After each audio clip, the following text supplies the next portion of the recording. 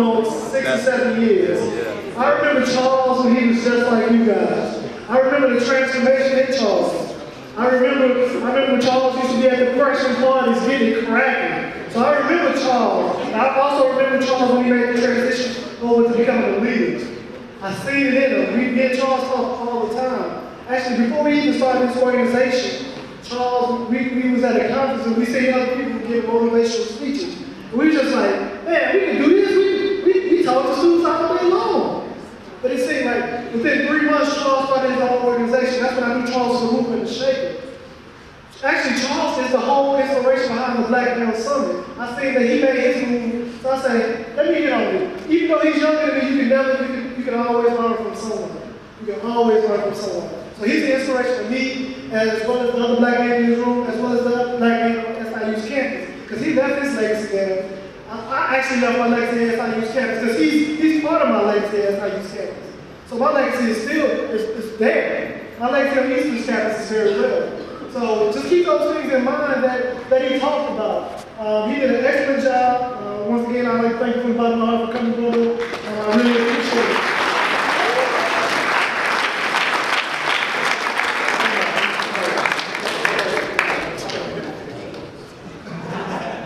Real quick, for time's sake, if you look at your agenda, it has the Black Male Creed. One of the things behind the Black Male Creed is Urban Prep came to our school last year, and they all have their own creed. I thought it was ridiculous that us as college students didn't have some positive energy in our lives. So I decided to come up with our own Black Male Creed. For those who have a folder, for the students who have a folder, Aaron, can you go grab some folders for the Urban Prep students so they can get part of our Black Male Creed as well? This will be real quick.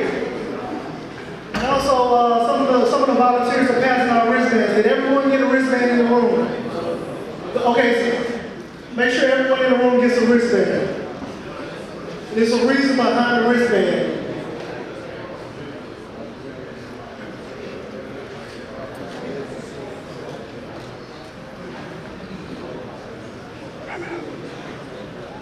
Raise your hand if you did not receive a wristband.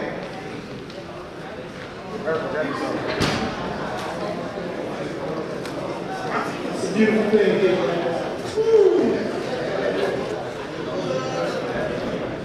Everyone should have a wristband. Just one, just one. It costs money. Just one, but time is tough.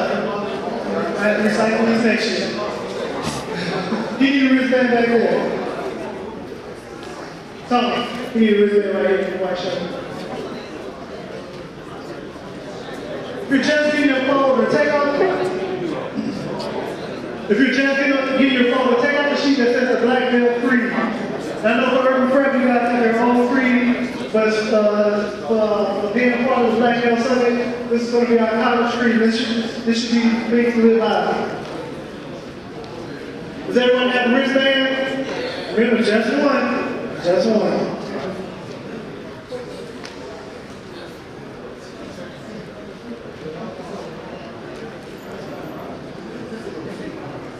All right. We can't quite do this. All right. If everybody can stand up, I know it's a long day, but y'all been on the bus, I'll be out here where I can stretch a little bit.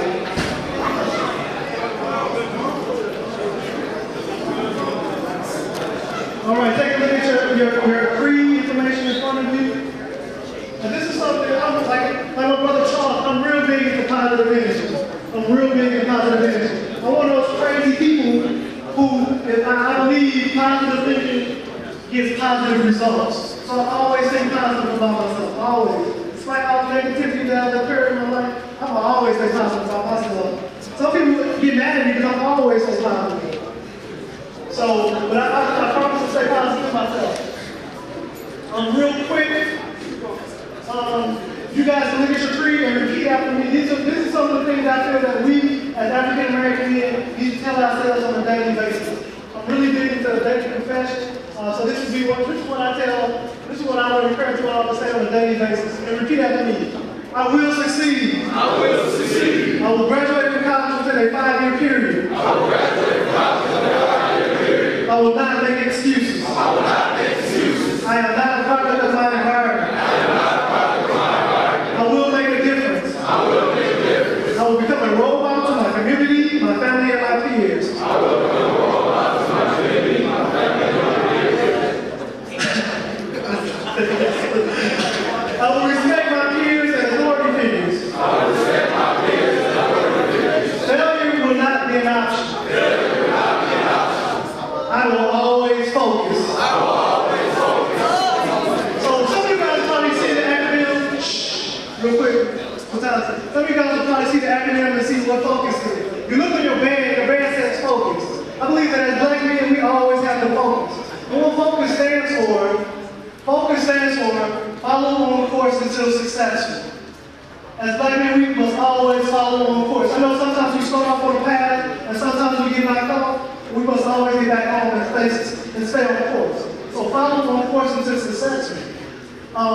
Actually, that was one of the most positive things I've ever heard in my life. Actually, my father came up with that, so if you're not trying to copyright that or whatever, it's already copyrighted. But as African American, it is important that we always stay focused. Always stay focused. So my college guys, please just ride the course out.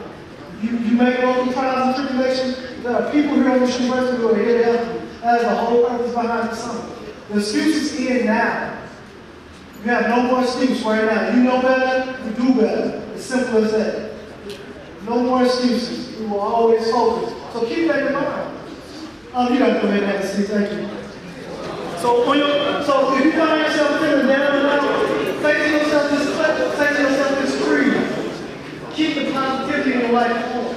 Because if you're not positive about yourself, it is impossible for me to be positive about you.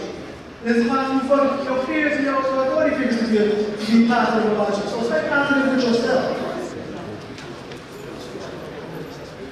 Real quick, as we end this Black Tail Summer and we go on to the reception and Old Man Warrior, I have a couple quick thank yous.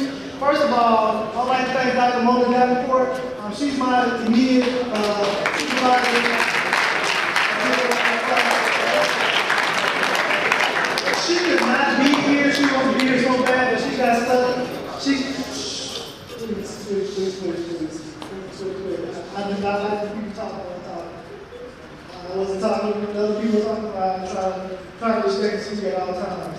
Dr. Mona Davenport, she could not be here. She's actually in D.C. She went out to the MLK Memorial dedication, but she got stranded out there. So she's still out there, so she's stuck. She gave the okay for the song. So let's give her another round of applause. My committee members, I like to thank my committee members. Mr. Omar Solomon, Mr. Nick Sanders, Mr. Jimmy Charles, Mr. Bruce Green. I'd like to give them a big round of applause. We have been planning this Sunday since April. Even though it's just a one-day event, you'd be surprised at the amount of planning that goes into trying to plan and get people to show up to events like this. So it's a task. I just want you guys to know it's not easy. You might seem easy, but it's nowhere near easy. So I'd like to thank my community members. To my volunteers, all my volunteers stand up. I'd like to thank all my volunteers who volunteered for the summer, who volunteered for the prep. We could not have done this without you. I thank you guys from the bottom of my heart. To the faculty and staff who you guys will be meeting in Old Main, I'd like to thank them as well. To you, I'd like to thank all the students who showed up. You could have been anywhere. Like JC said, you could have been anywhere in the world, but you're here with me. You could be anywhere, but you chose to do something positive with your life. For the other prep students, you didn't have to come. There's some of you guys who did show up. It's their house. For the college students, there's tons of you guys who worked here. Tons. That won't stop me from doing what I'm doing. Because that means we gotta work harder. We gotta work harder. This room should have been filled. There are over 500 minority men on this campus. Over 500. Look around you. That means we got work to do. This don't stop now. This don't stop at all. This is just the beginning. So we got work to do. But I applaud you guys for coming out for this Sunday.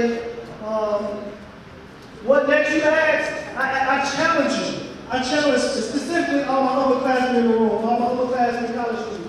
I challenge you to go back and pick up 1 or 2 freshmen and mentor them this year. Mentor them. Lead them and guide them in the way that they should go. For my freshmen, I challenge you to mentor high school students. To go back into your communities, mentor them. Be the example. You guys know what you're facing. You know it's very few of us who are doing positive in our lives.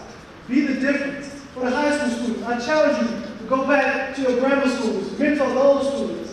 We can make a difference if we just grab one person and make a difference in their life. Show them what being positive is all about. So I challenge you all.